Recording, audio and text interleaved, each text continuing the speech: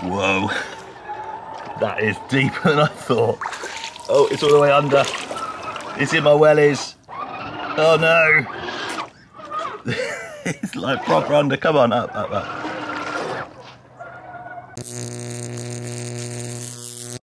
What's up guys, welcome to the channel. Today's video we've got the new RGT EX86181. It's a 1/10 scale crawler, looks a bit like a power wagon. They're calling it the off-road crusher crawler, which is quite ironic if you look at the state of this box. Anyway, let's have a quick look at what the specs are on the box, then we're going to get it straight out, have a closer look, and then like with most of my reviews, not just an unboxing, we're going to charge a battery, get it straight out and give it a good test. So the specs, so you got a full metal transmission there.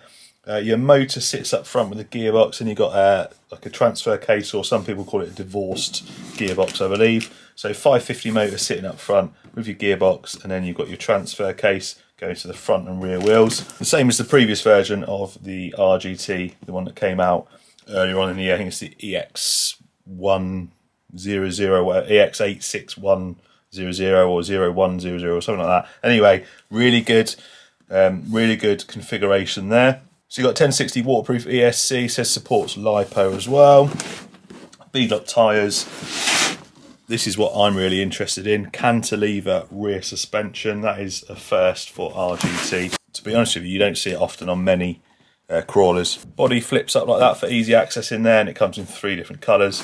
I've got the yellow one, although it looks a bit more orange than yellow. Anyway, let's get it out of the box. So I guess these stickers are for the back. You know, they have wood or steel, whatever your choice is. Instructions, a set of straps there, looks like for your battery, and some hubcaps for your wheels. And this is a first, a really nice set of stickers there. Lots of different stickers. You've got a hobby wing one as well. Very nice, I've not seen them before on an RGT. So in the box you get a European charger with a Dean's connector on it. 2000 milliamp hour, 7.2 volt nickel metal hydride battery. I've found in the past, although they don't offer the wheel speed and the punch of a LiPo, you do get pretty good run time on these out of the supplied battery. So standard equipment generally on the RGTs now is these rebranded DumboRC transmitters. Really good transmitters. This one's a 4-channel, and because I've got so many, I have to write on all mine so I know what they're for.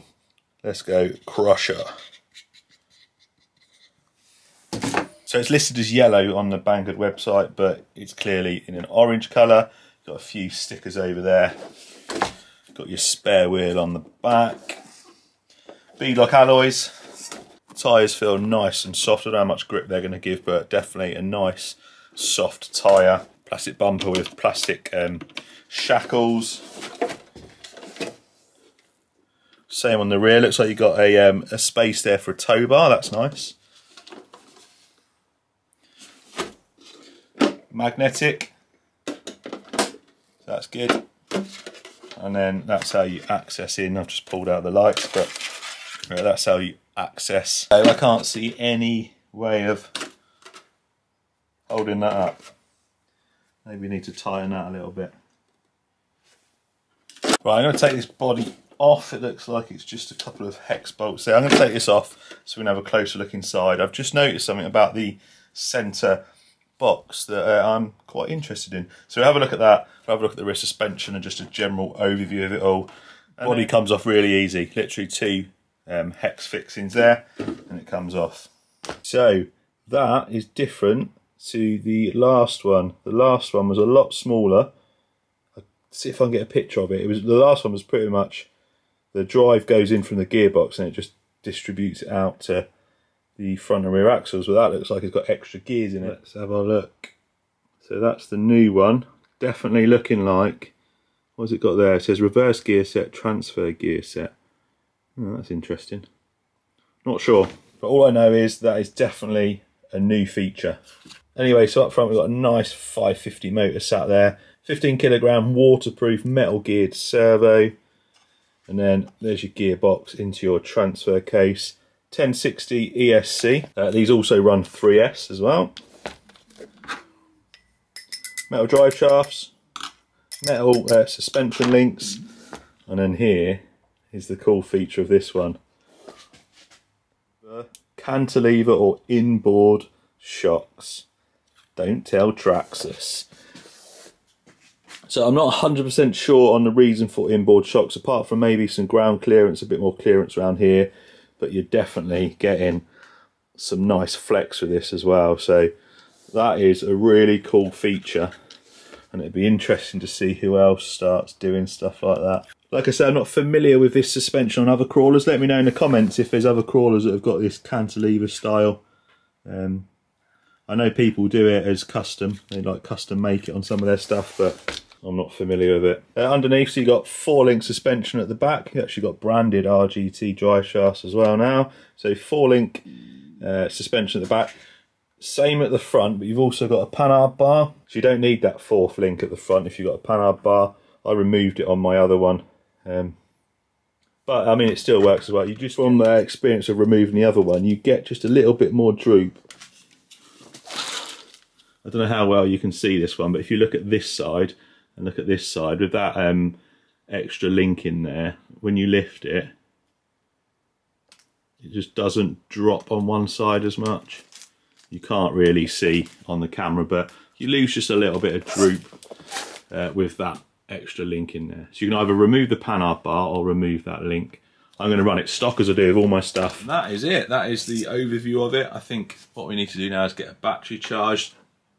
The suspension, I'm not going to adjust it. It feels pretty nice. It's quite loose up the back there, but I think it's designed like that to give it loads of flex. I think we should just charge a battery, get it out completely stock as it is. I'm going to take it over the quarry. It's a bit wet and dirty out there, but let's see how this thing gets on. So those wondering about size, there it is next to a TRX4. Yeah, ever so slightly smaller. The TRX4 is generally a little bit bigger than 1/10 anyway, even though it's listed as a 1/10. But wheelbase, very similar. Again, there's probably a couple of millimeters in it, but that's the size. Did notice as well that a little bit of silver's come through where the paint's a bit of dodgy paint there on it. I noticed just a minute ago as well, where it's been given the silver undercoat, but obviously where the orange had reacted, it's gone through a bit. Can't really notice it. But. So here we are at the quarry. I've got this place all to myself. I rarely see anyone down here, but this place is awesome. And this truck is awesome as well. Well, at least it looks awesome.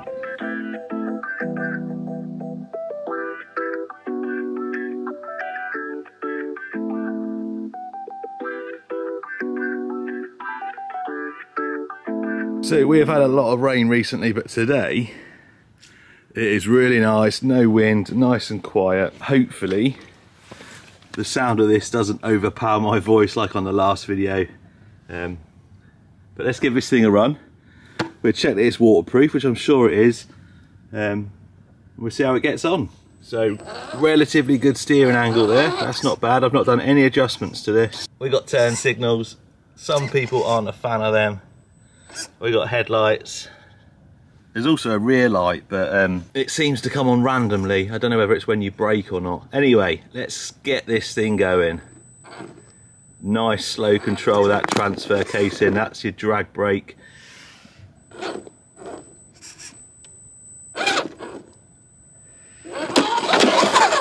Very nice. It's a bit noisy. Probably needs a bit of grease in there. We'll not go too deep in the water just yet, because I want to get it tested before we test how waterproof it is.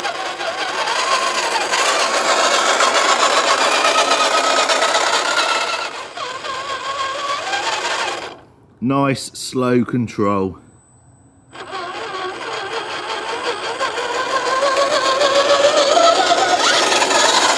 So this is running on the stock battery. This is full speed. Not too bad. Let's get it on some rocks. Let's see how that suspension works. I'm really interested to see that cantilever suspension in operation.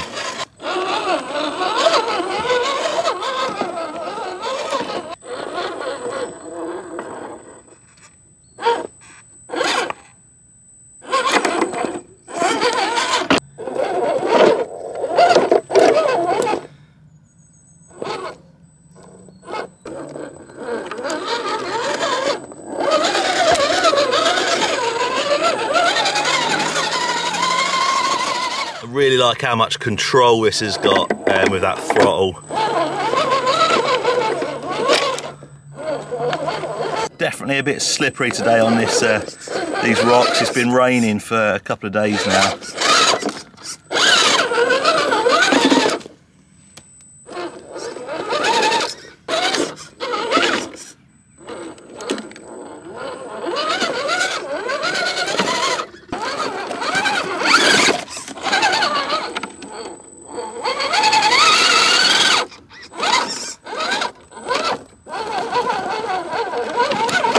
Ugh.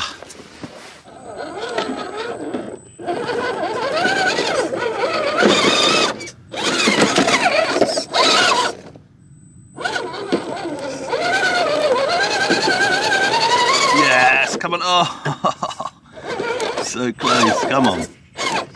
Come on. Oh, that rock's moved now.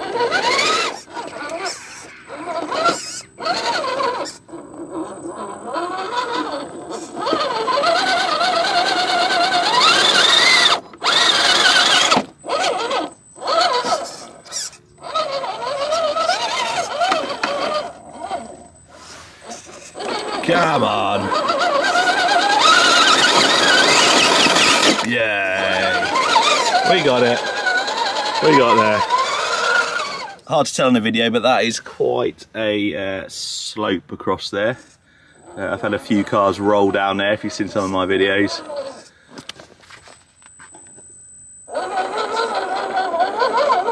You can see it's just sliding out a little bit.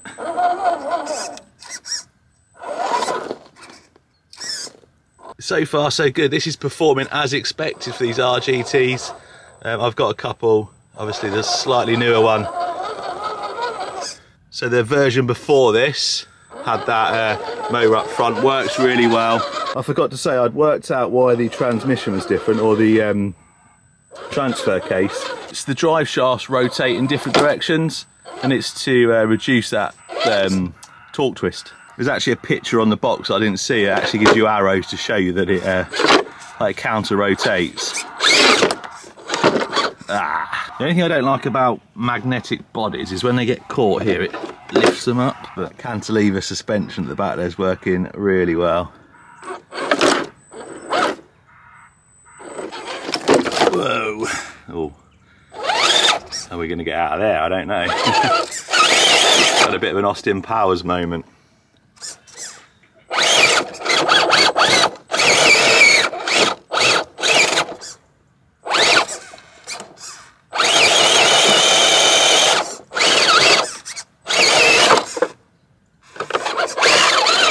Oh, there's one way of getting out. Are we going to get out of there? Come on, you can do this. On your wheels, come on. Ah, that's a shame. I thought we had that. What a really good crawler. This thing's awesome. I don't know if you can see the flex going on there, but nice. Nice, nice. Let's go and play in some water over there. I love the water here. It's nice and clear. It's really uneven with some nice rocks and stuff under it. And it looks good on camera. It gets pretty deep here, and I remember the last RGT I had didn't really like the water. Whoa, that is deeper than I thought. Oh, it's all the way under. It's in my wellies. Oh no. It's like proper under. Come on, up, up, up.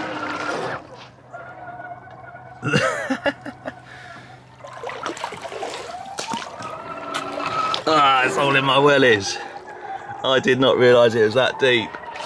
Come on, RGT. Well, I suppose that answers that question. It seems pretty waterproof at the moment.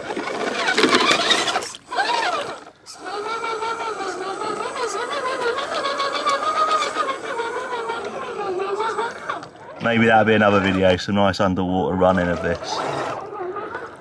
I know a lot of people are nervous of taking stuff in water, so hopefully this will give you a little bit more confidence about it. I'm not sure I recommend submerging it. Oh, bloody brambles, get out of the way.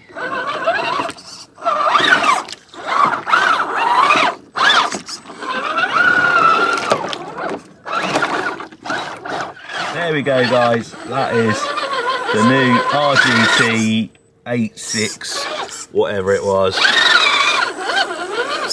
What an awesome truck. Link for this in the description. I've got the FTX Outback version coming very soon. Pretty sure it's exactly the same, but we'll do a side by side. Cheers for watching. We're going to head over in that direction now. I'll see you next time.